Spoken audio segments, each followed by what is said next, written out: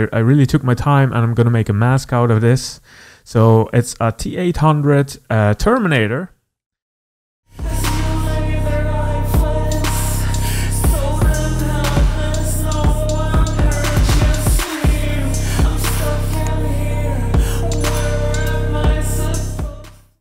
Well, hello there, welcome to a new sculpt video. It's not a sculpt challenge. I really took my time and I'm gonna make a mask out of this.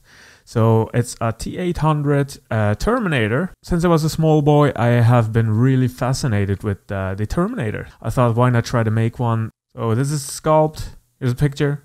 More HD pictures, of course, on my Instagram. Link in the description. In the future, I'm gonna do a vlog video of the finished mask, of course. So I will go in detail what the Terminator meant for me. It is actually one of the reasons why I started making masks and create stuff, you know. Here you see my first try making a Terminator. I was like 6 or 7, so it's like 20 years ago. And yeah.